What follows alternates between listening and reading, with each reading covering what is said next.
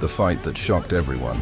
22-year-old Vladimir Klitschko had won all 24 of his fights since the start of his career and never faced any difficulties in the ring. He finished 21 of those fights by knockout.